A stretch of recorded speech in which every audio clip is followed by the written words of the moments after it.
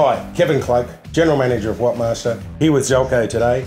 We're going to demonstrate to you some of our new products in the following videos. Hi, now I'd like to demonstrate a three-way heat shrink connector. Now I'll insert the cable into the connector, making sure it's seated properly. Any insulation runs all the way into the connector. I get my pliers with the crimp feature behind the pivot and I'll crimp down in a couple of positions, making sure the cable is held securely. And I'll repeat this a couple of times till we have all three sides of the connector filled with the cables. And I will now proceed to use a lighter or a heat shrink gun to heat up the heat shrink, creating a bond around the cable.